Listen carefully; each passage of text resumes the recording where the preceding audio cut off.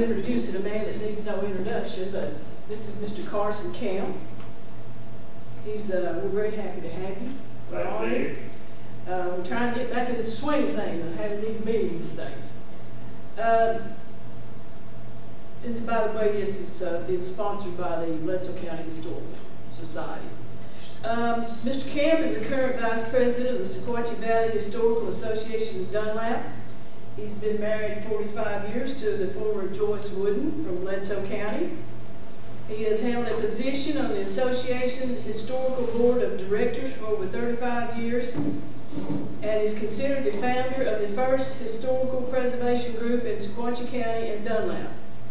He was the originator of the Coke Oven Museum in Dunlap and was successful in securing the funds to rebuild a replica of the old coal company store, and today donates most of his free time to operating the museum and maintaining the park facilities.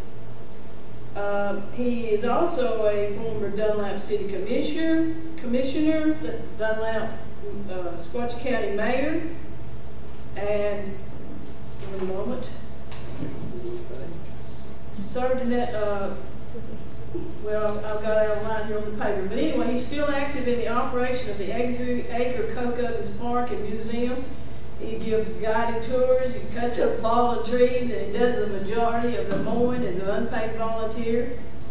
And what he's going to talk to us about tonight is what we call the Spencer Artillery Range.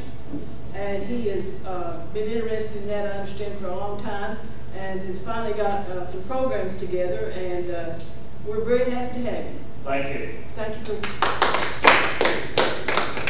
If you wonder why I'm wearing a badge and a gun, I am an elected constable. So I thought I got out of politics, but I'm actually have been a state constable. You don't use constables up here in Bledsoe County anymore, but in the past they did have law enforcement constables. So we're elected for 4-year terms, and so I'm a bonded officer. I only do that for the reason to deal with issues in the park. Our park is in Dunlap, right in downtown. If you've been to the Coke Ovens, I've got a map here, give you all free maps. I won't charge you for that. But I decided to, when I went to vote a few years ago, nobody had run for constable in my district, constable.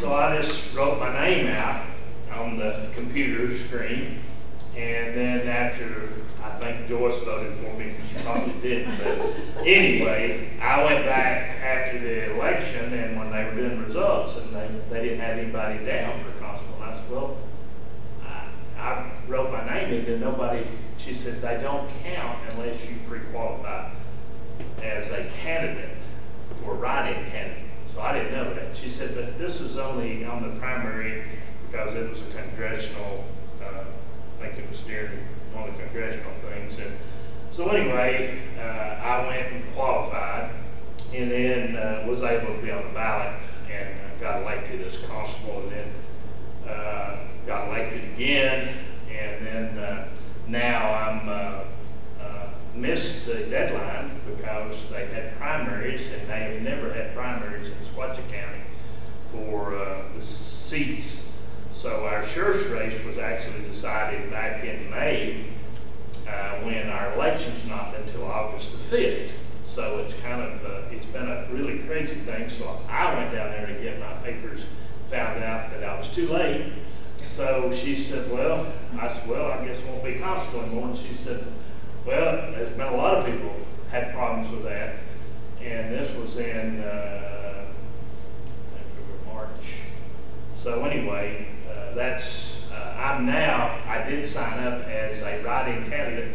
So the day I voted, and she said, well, all you're going to need is one vote. So we'll find out if their machine works, because I know I voted for myself as a write-in candidate, and nobody else wants it. It pays such big money. Constable in Sequatchie County pays nothing. But anyway, it allows me to arrest people if I needed to, and I can deal with people parking at the park, tell them to leave, and if they don't pay attention to me, then I say, well, I'll have an officer here to back me up in two minutes. So that's the benefit, but I have to go take 40 hours of police training every year and 8 hours of gun training. So I do know how to shoot my gun. But I'm going to talk to you about how many in this room have heard of the Spencer Artillery Range?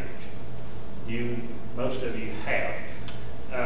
It's commonly called in Dunlap. When I was a kid, it was always called the Rifle Range on Cagle Mountain. And out there at Highway 8 and the intersection of 111, commonly where the Mennonite community is, that's where most of their gun emplacements were. But Skyline Coal and Squatchy Valley Coal had strip mining operations or surface mining operations, all in that area. But during the lead into World War II, when we got involved in the war after the Japanese bombed us at Pearl Harbor, our military was, after World War I guess they thought there would never be another war. And World War I was so horrible. But World War I was almost like the Civil War in the beginning. They had cavalries and horses pulling cannons and things like that, guns like that. But modern weapons came to be tanks and larger artillery pieces and things like that. So when World War II came along, they had the weapons of modern warfare, but they really hadn't developed the equipment too much. And our military was very lacking. They were, I don't know what the exact numbers of men, but if you went to Tullahoma, Tennessee, if you've been through there off of I-24 between Chattanooga and Nashville, now it's Arnold Engineering. That's where they do a lot of the testing for high-speed aircraft and some rocket testing facilities there. It belongs to the Air Force. But that in the start of World War II had there were, I think it was a National Guard. It was called Camp P. Now, it's P-A-E-Y, and that'd be pronounced different. But it was named after a governor. You know, those governors like to have their names stuck on stuff. Politician. But they decided, some of the people that were needing, we knew that were fighting in Europe. The Germans were attacking all the other countries, and I think everybody knew we were going to war, but they didn't know when. So they decided, luckily for us, they decided we needed to revamp our military. So Tullahoma became a site of the second largest military training facility in the United States. There were actually, when they were done, there were 75,000 soldiers stationed at Tullahoma. Now that had been a town of 4,500 people. And then you figure all of a sudden you've got a town built almost overnight. Railroads and every facility. To give you an idea, it was just so complex, and they needed a place to shoot the artillery, and that was, they built an airport there, they built all kinds of things. They had, I think, about 70,000 acres with that facility. But out on Cagle Mountain, the Cumberland Plateau, between Cagle Community and Squatchy County, the edge of Bledsoe County, Van Buren, and Warren County, they had 20-something landowners. I think it was 25 original landowners, owned 30,617 acres. 20-something people owned that. So it was pretty sparsely populated, and that site was chosen for a military exercise zone. And so they went about, I don't know how they were able to get all the property owners, but they enticed them to lease the property, that 30,000 acres. And this is what became called the Spencer Artillery Range. It was an annex of Camp Forest. Now, they changed the name of that when that became such a big military base. They changed it and named that base after Nathan Bedford Forrest. Now, of course, Nathan Bedford Forrest has all kinds of, if you look it up, he's the most hated, dreaded Confederate of the war. And my great-great-grandfather was a Confederate soldier, and he served as a cavalryman under Nathan Bedford Forrest. My cousin, who is Henry Camp, his name is Henry, I think his son is Nathan Bedford Forrest. He named his son after Nathan Bedford Forrest. So he's in the Air Force today. I think he's got a pretty high ranking, and I'm sure that name gives him problems, but they fussed about his naming that base Camp Forest. And of course, a lot of times if you're looking for information about the artillery range at Spencer, you have to look for Camp Forest. That's what it was commonly called. It was called Camp Forest as well as Spencer Artillery Range. But anyway, that area became when my parents were living on the Cumberland Plateau on Fredonia Mountain above Dunlap, I can remember hearing them talk about during the war that you could hear the bombs, artillery pieces shooting at the range out there. And said you could hear the explosions, and they were talking about what it was like. All these soldiers would be on leave and come into Dunlap. Of course, Dunlap wasn't much of a place for them to visit. And but when you get 70,000 men, and actually there were, I think, 250,000 people trained, almost 500,000 people were trained out there. And they came from all over the United States.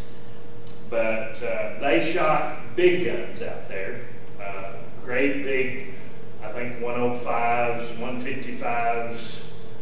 There's a whole list, and I'll read them off. And of course, I'm not a military person, so you know I know what a 45 caliber and a 40 caliber pistol round that I carry. But they shot all types of weapons out there, and that was a closed-off area. The public didn't get to see it. They could hear the explosions, and they could see these thousands and thousands of men in trucks and vehicles going there, and they'd never seen that. And kids talked about people that remembered as a child going out there to the guard post. The soldiers would give the kids candy. And so the kids, it was a poor area. Very poor people lived out there. Where my people lived, they were poor people. And so the soldiers, in some of their readings that I've read about, where they wrote stories about the area, they said it was tragic that these poor people lived there, and they lived in board houses, and they had dabbed the cracks on the boards with clay. And they felt so sorry for them. They said it was such a depressing step. But said they were the most generous people we've ever seen. There's people from New York that wrote a thing about it. And they talked about the fact that one of the soldiers said there were 8 of our men. We were eating rations out there, living in tents on Kegel at that firing range. And we knew there were a few houses by us. We went by, and this lady asked her, could she cook us a chicken? And had chickens there, and the lady said, we'll pay you.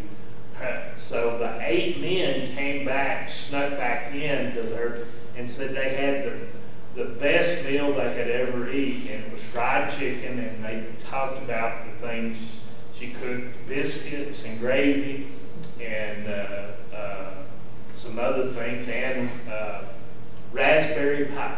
I remember that was in there. And said, so they ate a meal, and then she charged them $8, and they thought that was high, but they paid $8. But that was, they got a meal that they couldn't get there. And I've read stories about all of the, there's lots of things that went on. But anyway, this base went on for about 4 years, all before the war. They trained soldiers there. Also in the Rocky River Gorge area, which is part of that coming out of McMinnville. There's a Rocky River, used to be a Rocky River Railroad, and they logged those areas extensively. There's a big mountain, a gulf, a gorge, and this guy out there, if anybody's been out on Rocky River Road, there's a guy out there who's got a place called Hard Times Remembered. Does anybody know about that place? It's a, he owns a little town, always on October the 1st, every year, except last year, because of COVID. He opens up, he's quite wealthy. He's built a western town out there, and it was just a few miles out of that reservation that was used for the farm range. And his dad, they have a big land of property. This guy's a contractor, I believe in McMinnville, runs a big excavation company. And he's built a whole western town. If you get to go out there in October, he has music and wagon rides, and it's like Dollywood for one person, because it's his. He has collections, he's got a saloon, and he's got a dentist office, all the stuff for frontier type theme. And he's got an old gas station with old cars, and he had a little bit of a grits mill. So all that's right outside of it. But he's said that when his dad was a boy in World War II, his dad would go up and sit on the bluff, and these big B-17 bombers would come in below the cliff, down in the gorge, and come up over the mountain and then level out and get over that firing range out there, the rifle range as he called it, and drop bombs. Now, I never heard about bombs. That was interesting. We knew it was artillery, but in Dyersburg, Tennessee, they had a big B-17 4-engine bomber training base near the, I think it's near the Mississippi River, Dyersburg. I've never been there. But they had 71 bombers there, and they trained pilots, and that became, after 1944, the troops were fighting in Europe, and of course, the Japanese, we were fighting the Japanese. So there was enough, I guess the men were getting trained in action, because they decided to quit using troops out there, and they were fighting. They needed all the men to the front. So they hauled all kinds of big monster guns out there and shot. But I had never known about the bombing range, and that was, if you find the records, and I've searched the internet, you will find records that they dropped high-altitude bombs on that range. And in some of the records, it says they did practice bombs, and they would drop bags of flour. And they accidentally released a bag of flour, and it hit somebody's house, I think, somewhere. But they were also dropping bombs because here just a few years ago, I talked to the Studer family, and he'd gone in, he was in the coal business, Jim Studer from Signal Mountain. He lives in Sequatchie County, but up on the bluff. He said they were timbering all that property out there from the old rifle range. And one of the guys that was sawing the trees, and I can't remember his name, came across this big bomb by a tree that he was going to cut. So he got the log skidder and hooked a chain to it and picked it up, and they put it in the back of his pickup truck. And he decided to drive it. This is a 500-pound bomb. This is as big as, you know, I don't weigh 500 pounds, but I'm getting closer to that But anyway, as big as a man, and loaded it up and took it to a store out there at Spencer, and everybody was looking at it. And I guess one of the deputies came by and they said, "That thing is loaded."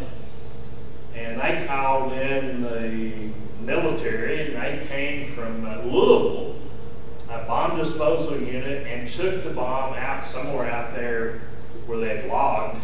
I don't know how they got it out there, and detonated it with some explosives and blew it up. And it was a 500-pound bomb. So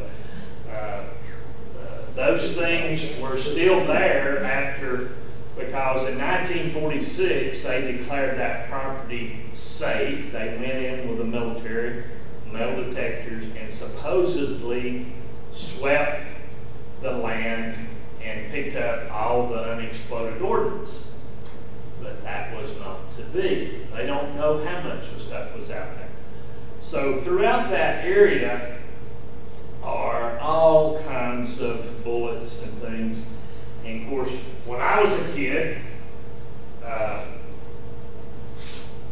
one of my friends had been out there, his dad coon hunted, and he found one of these. This is the tip off of a mortar round.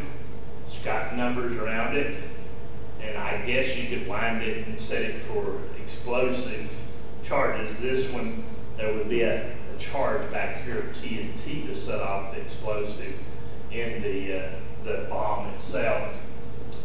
There's lots of these things. These are projectiles. You can see the brass ring around it, which rifled the barrel, made it spin, and it went through the air. So they had 2 impact areas at that firing range that the bombs and bullets were supposed to land in artillery shells. But anybody knows anything about the military and their training, somebody didn't know what they were doing, and maybe they had a bad shell, and they were shooting a lot of stuff that was left over from World War I. And I found some reports where they didn't even have enough in the beginning. They didn't even have enough ammunition to shoot but 2 rounds per gun. So they fired off a round of artillery rounds, and the observers, and this was the high-ranking colonels or whatever the ranking of the Army, had observation towers out there. Now, this was a very complex range. They cleared 700 acres where the bombs were going to drop. They cut all the timber. The local people were hired to cut the timber, and that was in the beginning. They built a railroad out there, and that was for moving targets. So I didn't even know about that. No one that I had ever talked to about that had ever heard about that. But they had a railroad track that went in a circle, and on it were flat cars with these big targets. Well, I guess an X on a circle like targets are. And this thing went behind a big pile of dirt that had been pushed up over dozers or whatever they had. And that went behind it, but the targets would stick at it. So this was where they would shoot at moving targets. So no pictures exist of that up to this date, but we do know that they built some buildings out there. I know 2 big buildings, because in the 60s, my dad took us out there to see this big monster machine that was digging coal out there on the mountain. And in that, and there was 2 of these old World War II era buildings that were built that looked like big chicken houses, but they had kind of an arch-shaped roof. And that was left over from the military time that was there. They didn't get torn down. And there were bunkers for the ammo storage bunkers were still there. And Dad talked about it, but of course he had never seen it until it was after it was being stripped for coal. But supposedly the area was cleared of explosives. The only thing is that military people, when they got to get rid of something, they got big machines, they dig a hole and put it in the ground. So I had an uncle that was in a dozer operator out there, and he said he had heard that they had dug a big pit and pushed all the ammunition that was left over into the pit. When they were stripping coal, they came into that and found a bunch of artillery shells, hundreds of them. Well, there's a guy out at Tracy City that was a guy by the name of Bud Warner, and he told me, my dad and I, the family owned a bunch of land, and it crossed over into that property up there, and there were stripping with a big stripping shovel, and I was there. My dad told me to sit there and count how many trucks load of coal left that pit every day. So I was out there every day, and I watched the machine. I was fascinated with this big machine that was scooping out the ground and getting the coal and piling the dirt up. And he said, I noticed one day they were scooping all these big artillery shells started tumbling down the embankment. So he said there was hundreds of them. And I said, well, do you know where that place is at? And he said, oh, yes. So we know that there were artillery shells scattered and buried out there, left over from the range in those areas where it was stripped for coal. Didn't hear of any explosions, but there's a guy who lives here in Bledsoe County now, and his name is Clayton McCarver. He was 8 years old in 1950. He and his brothers were out on Cagle Mountain riding their bicycles, as kids do at that age. And back then they could ride on dirt roads, and they came across an artillery shell laying beside the road. Well, after the war and that place was given back to the owners, people were going on that property and finding scrap metal because the bombs exploded, there was pieces of metal. And they were harvesting scrap metal and selling it. And undoubtedly a truck with a load of scrap iron had picked up some artillery shells and driving down that old bumpy road, dropped off a shell. And the boys saw it, and they picked it up, and they took it home with them. And they were on their bicycles, and they said it was a hot summer day, and said, my brother, who was Melvin, was 12, had the artillery shell in his hand, and he was punching the door frame on the old house. And so he took that shell, something like this, had a point, and he was making dents, and you know, kids will do stuff like that, and dented the kitchen door to the house before we went in and get some water, and said it went off, and it blew some fingers off. He lost an eye. His brother Jesse Lee lost his eye, and there was Jesse Lee, Clayton, and Melvin, and they were all injured from the shrapnel from that. Well, there was a big investigation. The Army was notified, and they came and then went back to the range and did another sweep and found lots more ammunition, and they deemed it safe again. And then the McCarver boys all lived, but Clayton, who lives right across from the golf course down here going to Dunlap, he still has shrapnel in his body today from that. And I remember his brother Jesse Lee had one eye, and always kept that squinted, and he walked with a limp. And he, I think one of them that had wrists and the fingers. But so there were accidents happening, you know, during that. And then what was funny, a few years ago, a young boy from Cookville was out riding motorcycles. That area was well known for people to ride their dirt bikes and four-wheelers, and when those things came in then. But I believe that was in July 2001. A boy by the name of Henry Owens, another 8-year-old boy, picked up an artillery shell, and he took it home with him to cook. And he had it in his bedroom, and he was playing with it and probably trying to get into it, and anyway, it exploded. It blew his arm off, or don't know how much his hand, he said, lost a hand. According to ABC News, I found an article about it. He was injured and his hand was blown off by a 37-millimeter shell. Now, in the newspaper article that I found from 1950, it said it was a grenade, but this was an account. I mean, on the McCarver thing, they said it was a grenade, but the way it described it, the McCarver boy said that was a shell, and there were a lot of those artillery shells out there.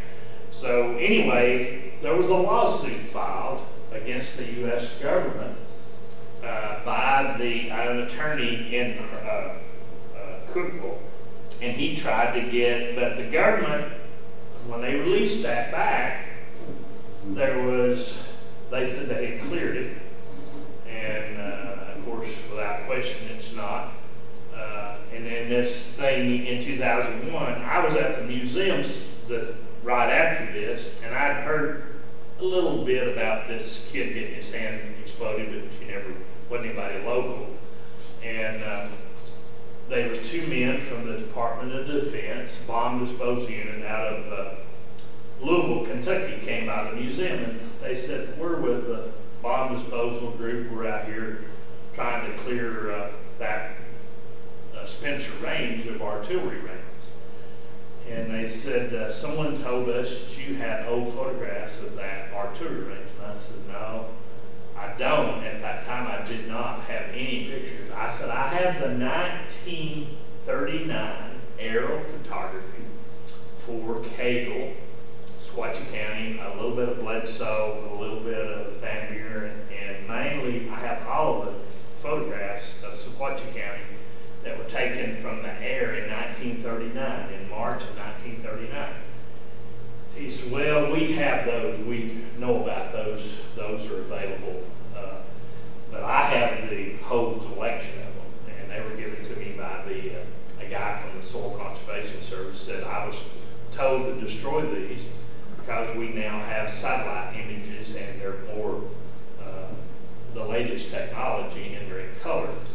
And he said, I just couldn't throw them away. And I thought, you're with the Historical Association, so I'm going to give them to you. And but they weren't what they wanted. But I told him about the guy that owned the mines out there, and he had been out there when they were spoiling those, and they were real interested. But I said, well, the only problem with Mr. Warner, his name was Bud Warner, he has a beef with the federal government. And he does not like the federal government, and he owns 8,000 acres out there at Tracy City. He owned the property that now is Savage Gulch. And you keeping up my time? So I'm not going to go in. But anyway, he said that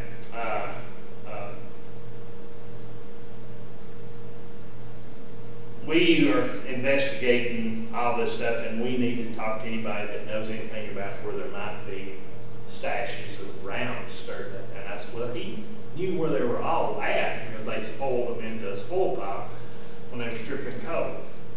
And I said, but he won't talk to you because his dad was mad at Roosevelt because Roosevelt was going to make them pay a minimum wage. And he said, if Roosevelt wins the election and he gets elected, I'll close Tracy City down, shut my coal mines down, I'll shut the lumber mill down, I'll shut this whole town down, and I'll never open it back up again. And it's exactly what he did. Out there in a barn in Tracy City, Tennessee today, there's still 2 steam locomotives sitting in an old dilapidated barn.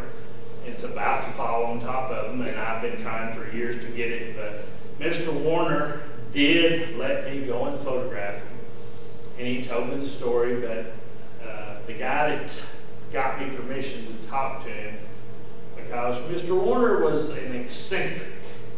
That was, you know, if you're a millionaire and you've got all kinds of money, you're eccentric.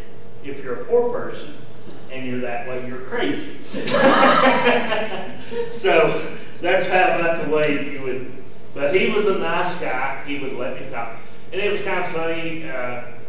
I remember I was there, and the guy from forestry was there doing a forestry survey of his property, and said, Mr. Warner, I overheard the conversation. You've got 8,000 acres of timber. That's a lot of land. But Mr. Warner died, and I've been trying to get those trains from him, never did.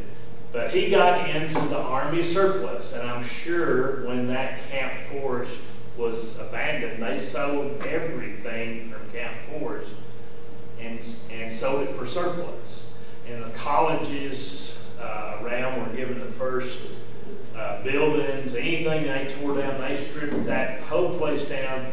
There's nothing of the very little, if anything, left. They had a movie theater. They had all kinds of things that soldiers, but they built those, and millions of dollars were spent. And in the pictures I have over here, you can see this 75,000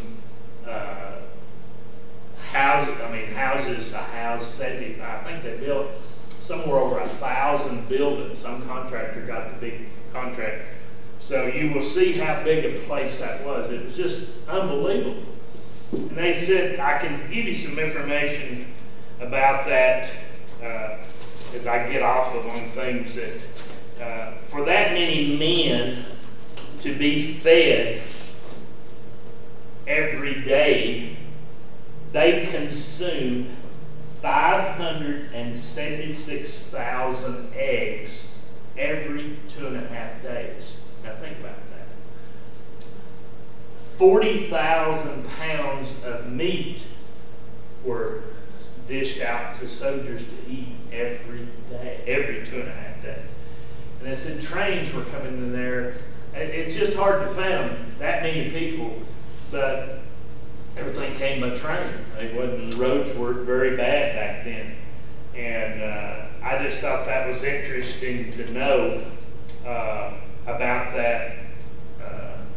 But I told the guys, I got off of that guy about wanting to go out there and talk to Mr. Warner. I said he won't talk to you because he's mad at the government. But if you go out there and don't tell him I told you to talk to him. So they went out there, and of course he wouldn't tell them anything. He wouldn't tell them where those shells were at. And so a few years ago, when I gave the talk to the group out at Cagle, on the internet, I found out that the cost analysis had been done of what it would cost to go in there and remove the unexploded ordnance, and how would you find where it's at.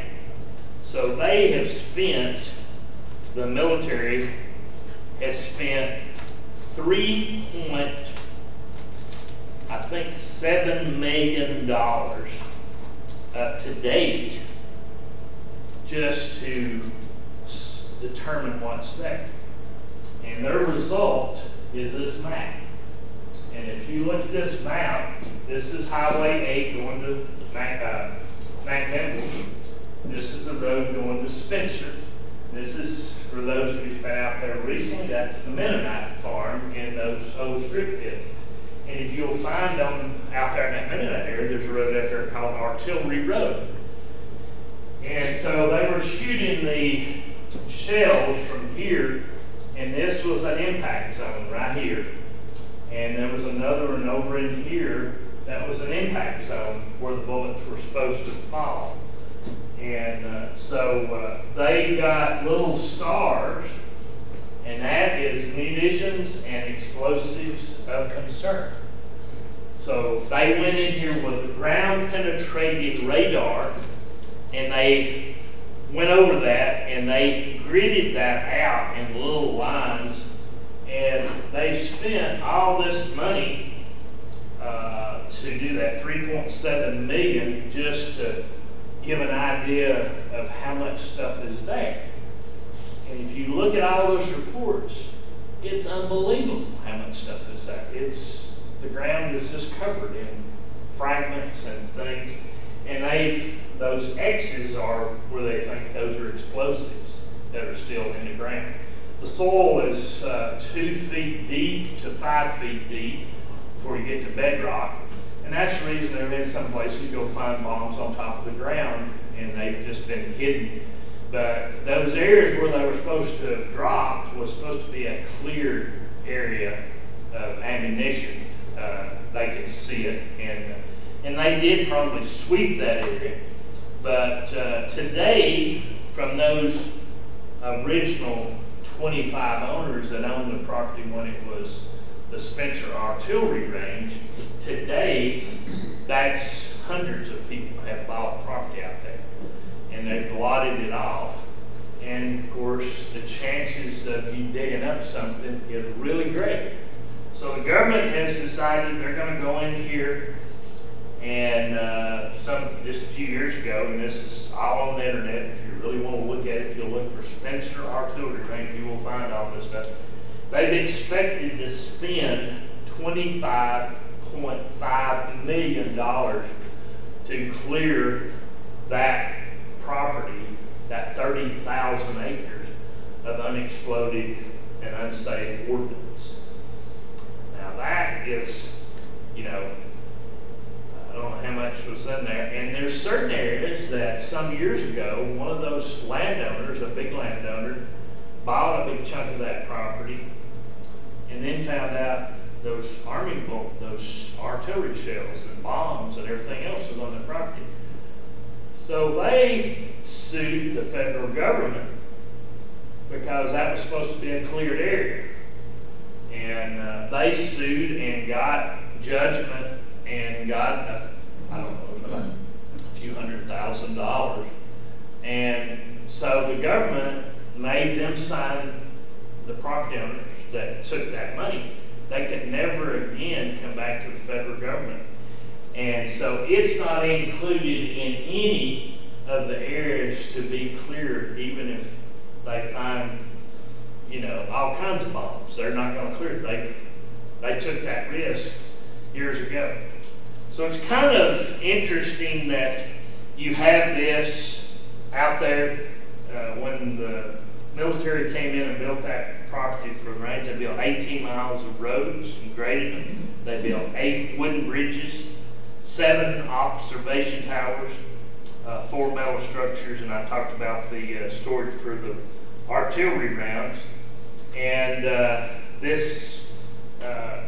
where thousands and thousands of men use that. How many in this room have heard about the Tennessee war maneuvers? You've heard about it. Have y'all heard about that? Did you know that during World War II, before we declared war on Germany and Japan, they needed to do training. So the area between Murfreesboro, Cookeville, and Tullahoma, they came up with this plan. That's pretty sparsely populated. There's a few little towns. That looks a lot like where we'd be fighting if we have to go to Germany and Europe. Why don't we have war games there? And so they hatched a plan, and they did that. So all through, to give you an idea of what went on, they decided we're going to take our troops, 75,000 troops at Camp Forest, and we're going to bring our troops from all over the United States. Patton brought 400 tanks to Cookeville and 1,500, I believe it was 1,500 trucks and 11,000 men in the dead of night by train. And they put up, you were the Red Army and a Blue Army. And so they're playing war, and they sent notices to all the property owners in that zone that they were doing. Now, I'm talking about thousands and thousands of acres of farmland and roads and bridges and towns. And they had active war games, drop-in paratroopers, glider aircraft, P-51 Mustangs, bomb runs, and Patton unloaded his tanks at Cookeville, and they got on Highway 70, that was a dirt road back then, or gravel road, and they took in the dead of night without lights. And they went to Murfreesboro because they had a fake military base there that was pretend to be the red guys, and these were the blue guys. And they had went way around. They knew they were going to be attacked by a tank division, and they knew Patton was going to be the one, but he outsmarted them. Instead of going where they thought he would go to Nashville, unload his tanks, and come in a certain direction, he went all the way around and came to Cookfoot, unloaded his tank, and they drove as fast as those tanks could go and won the battle, pretend battle. And in the process of all these maneuvers, over 200 servicemen of the United States Army were killed, crossing rivers. They collapsed bridges. The roads weren't equipped to handle 400 tanks, and they tore people's fences down. Close to $5 million were paid out to the farmers. They went through their cornfields with Army tanks. They played Army in your backyard. And that was just so foreign to me. I never heard about that. If you get the Tennessee magazine, it's the Tennessee magazine that comes with your electric co-op. They had a story about long ago about the Tennessee maneuvers. And you just have to read into it. They supposedly destroyed a city hall in one, I think it's Bell Buckle or one place. They hit a building with a tank, and Patton was quoted as saying, well, it wasn't on the map. But in reading the story about it, it said a kid was standing on the street corner in one of the little small towns, and his mother had come out there and said, get away from there because those tanks are going through, maybe cut that corner short and run over you. And she pulled him back, and they went away from it. And of course, the kids were fascinated with all this military hardware coming through their town and troops moving, and they had umpires that were, because it was mock battles. They were shooting blanks, but when he got back just a few minutes later, a tank missed the turn, knocked the telephone pole he was standing by down with the Army tank. So there were a lot of accidents. 200 men were killed in the Army. 10 civilians were run over by tanks and things. And you think about it today, that wouldn't be allowed today. But we were fighting a world war, and they were trying to train the men. The men had to wear all their packs. I've read in the reports. You can find, if you are really interested in looking at this, do just like I did, get on the internet and look at all the stories about this maneuvers and all that went on. Thousands of photographs were taken.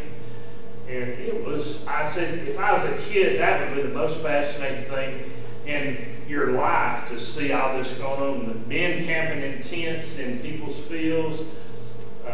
People's pigs got killed because soldiers got hungry and they did get, so there's all kinds of stories, much like what happened during the Civil War, but they did have, repercussions.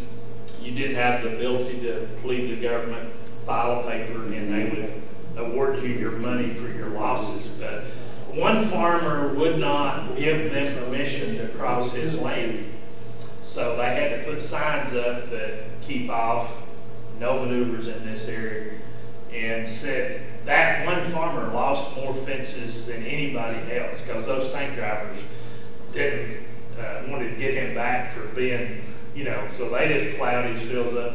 A lot of things happened in the towns, the soldiers, and they were just, you had all these young men, and romances started and all those things. But just a few years ago, and it was on the news in Dunlap, this picture of a shell was found up on the mountain, and it was in a guy's house, and he found it metal detected. He didn't tell where he found it, but it came from that rain.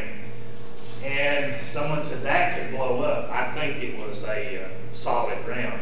But anyway, the Sheriff's Department of Dunlap, Sequatchie County went out there. They called the bomb squad and said they took it and exploded it, knowing that it was in or around. It wasn't going to hurt anybody. But when I was a kid, I had an artillery round that had a number on it. And it was a nose cone and it had a timer. And one of my buddies, his dad, coon hunted and found it. And he traded it to me or something, off his back of gun or something. And I had this artillery shell in my house for years. Well, my cousin was in the Air Force and he came in on leave from Arizona, and there was that artillery shell. And so that's my time. And he said, "What are you doing with that mortar shell in your house? That could blow this house up." And said, "You need to get rid of that right now." So being a kid, it had never gone off, and so we had it, But we got to thinking about it. Mom didn't like it because she said it was going to blow up. So we lived on the bluff overlooking Dunlap. So we hatched a plan. Let's take it out there and throw it off the bluff. We'll watch it blow up, So we took it out there and threw it off. And it thumped down through the woods there against rocks. Never did blow up. We never went down there to find it. It's still there today. Someone will come across that one of these days. It had bent the ring that had the numbers on it, so it never made it all the way around to explode. Is that our property now? No. Well, we did own right to the edge of it, but I don't know anymore, so I don't know. It's still there. But anyway, a lot of things has happened. Like I said, there were 37 millimeters, 75 millimeters, 76 millimeters, 105 millimeters, and 155 millimeter projectiles there. In the action of that area, some of my records here showed over 850,000 combat support troops trained either on that mountain and at Camp Forest, which is all connected. So you had that many people. We were in the middle of a war, and of course, I wasn't around at that time, but it's just funny that I've got a map, if you want to look at it, of where all the maneuvers area: Bell Buckle, Tennessee; Christiana, Shelbyville, Wartrace, Manchester, Beech Grove, Carthage, Tennessee. One of those towns has a reenactment every day. A few years ago, Pikeville had a World War II reenactment. And I heard about it, saw the video, the Bledsoe Telephone Cooperative film had it on their channel, and I saw it. And they had a reenactment from the courthouse. Well, they shot machine guns and had jeeps and had a fake war going on right here in the town of Pikeville. Did anybody know about that? Did you hear about that? Mm-hmm. Some of you did. Well, yeah. And I was just enthralled, and I said, I got to go see that. So they decided to have it the next year.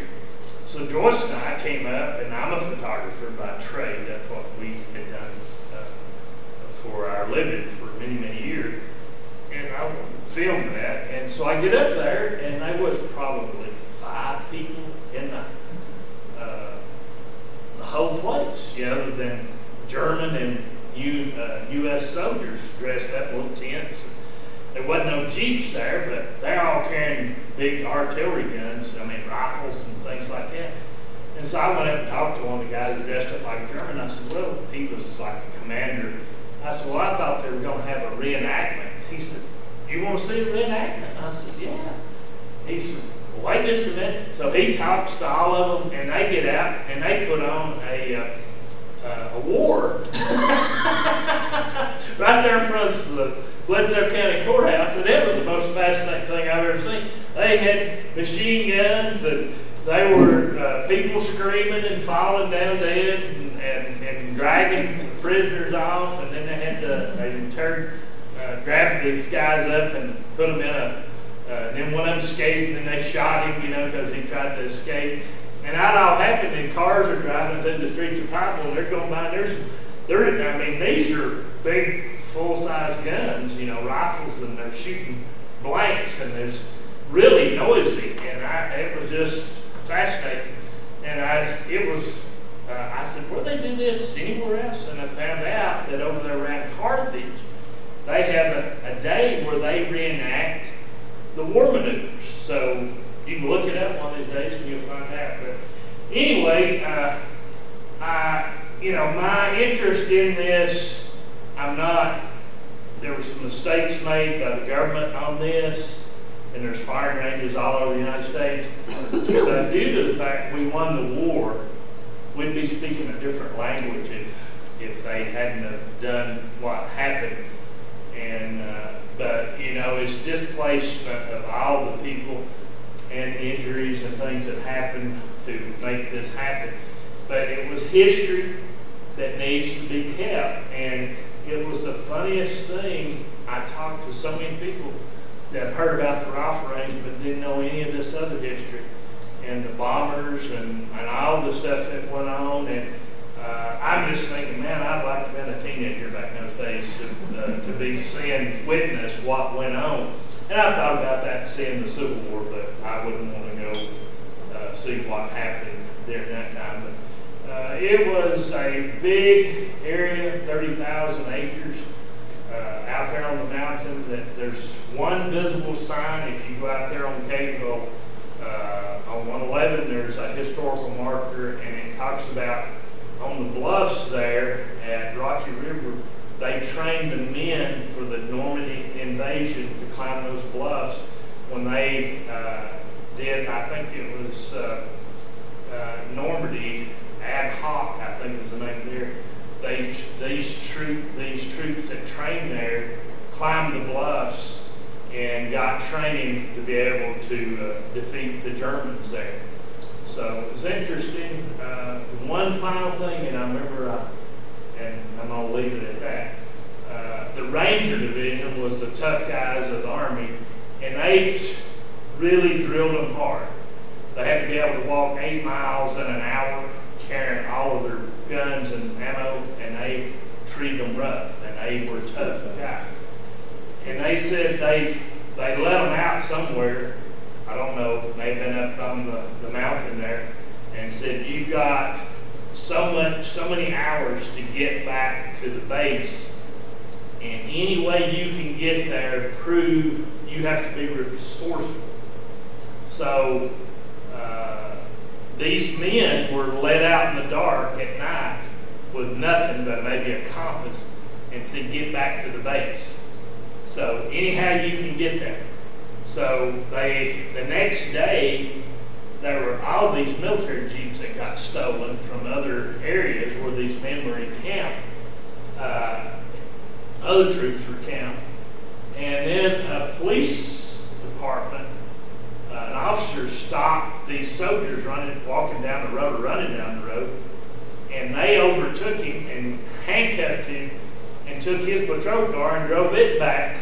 And they got in a big bunch of trouble with that. And I said, well, you told us that we had to give back whatever way we could. So in the end, they didn't get punished or chastised, but they did handcuff the police officer, stole his car, or the sheriff's department, and made it back to base. So I thought there's lots of interesting stories. If you get a chance, if you want to look at all this stuff and all these reports, they're going to spend $20-something million out there. Almost to me, it looks like it'd be easier just to say, take that money, close that place off, put a fence around it, and say it's forever, like Chernobyl.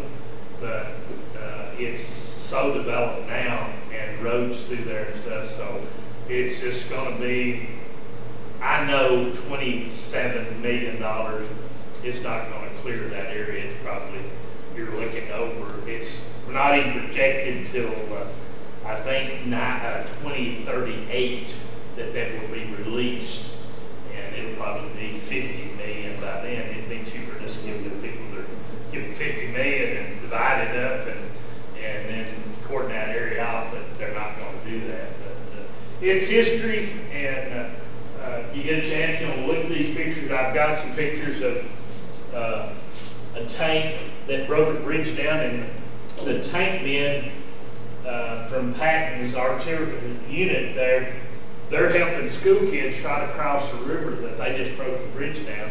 And I guess to pacify the kids, I noticed that a lot of kids are wearing the tanker's goggles.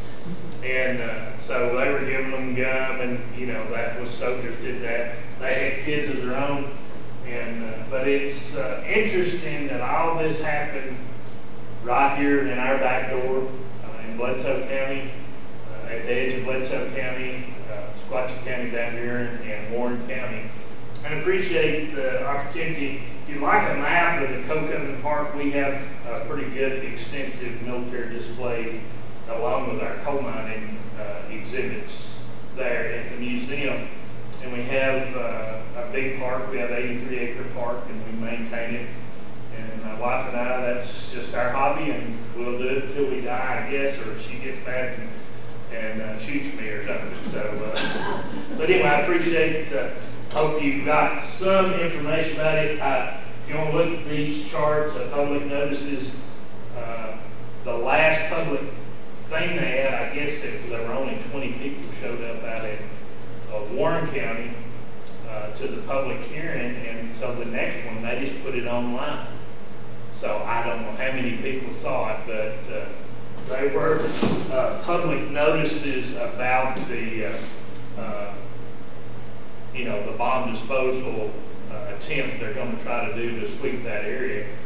And a lot of it is educational. They said if you find it around, don't pick it up, call the police, sheriff's department.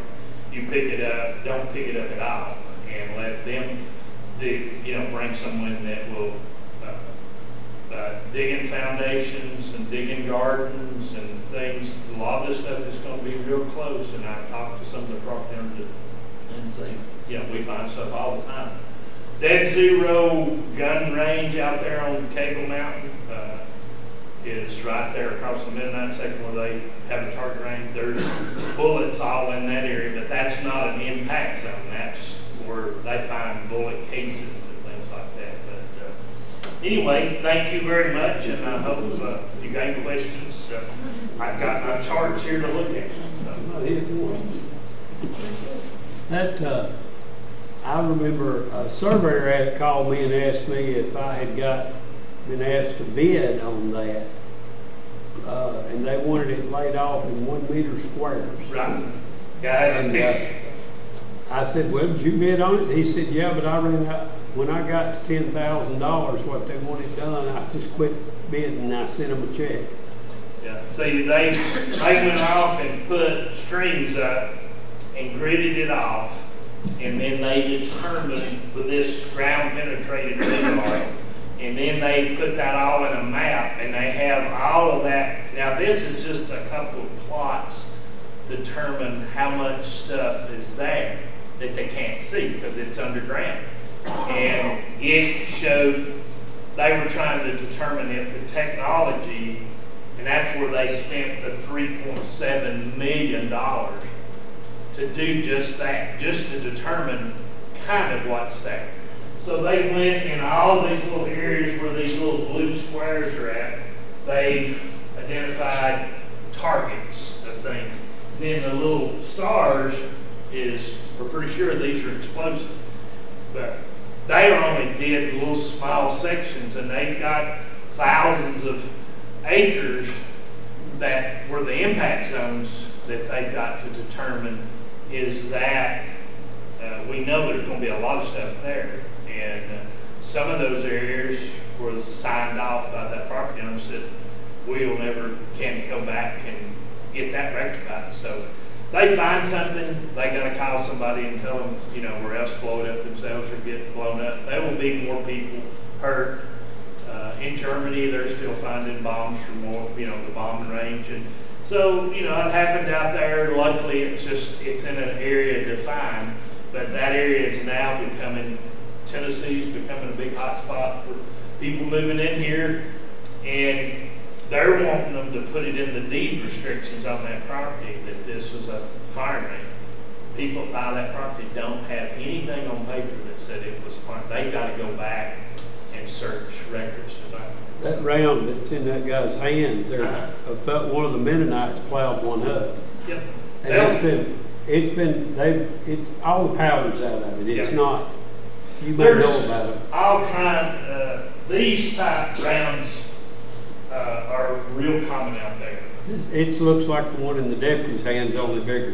Oh yeah, And it's been fired through a rifle because it's got the rifling marks. Yeah, I've seen some of those like that, but the guy that owned the coal company, he told me he had a lot of stuff. And of course, I've got here 50 caliber machine gun bullets. These were found out there. This military helmet was found out there. Bill Hobbs found these two items out there. He worked for one of the coal companies, and so there's no telling really what's out there. There's people who hunt military relics, and they'll be out there because that's sparsely. Here not long ago they found 2 human skulls out there, but they've attributed those to a murder somewhere. So I know my nephew he was telling me about that not long ago. But anyway, like I said, I appreciate if you've got any more questions. Like I said, I'm not an expert, and I don't claim to be. My interest was just the fact that all this happened and so few people knew about it. And that's probably good. But it's, don't know anybody that other than Clayton that got, pieces of shrapnel from the piece. And then, of course, the guy that found that 500-pound bomb. And whether or not, according to the Dyersburg records, they were saying that they were just dropping practice bombs of flour, but there had to be that they were shooting from the gun to the targets on the ground with machine guns out of those planes too. So there was all kinds of stuff going on out there, and so I don't know. I expect over the next few years you'll hear a lot more about that.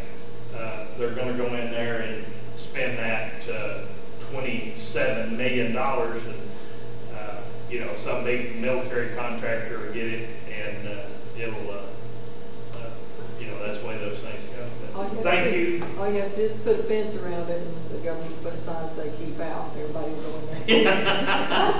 I remember as a kid, I was taking pictures for the golf academy in Fall Creek Falls, and if you went along 111, there were all these warning signs about unexploded ordnance. That's after the kid got his arm blown off at Cookville. And they tried to find this kid. The family was unsuccessful, weren't going to get any money from the government, so they never got any money. And I didn't know, I've got his name, but they can't find him, so they don't know where he's at to talk to him. But, so it's just, it's interesting history. But if you want to look at these pictures and see the stuff that went on, this is the funny thing right here. They didn't have, at the start of the soldiers that were there, they had so many soldiers, they didn't have enough guns to give them. And so they were playing war games, but we're not shooting their guns anyway. So this soldier's walking around here, he's got a stick that's made, and it's got a crook on it and you can see it. It was in the picture, and I found that. It didn't have that pointed out, but I was looking at it, I said, he's carrying a stick, and it's the shape of a gun.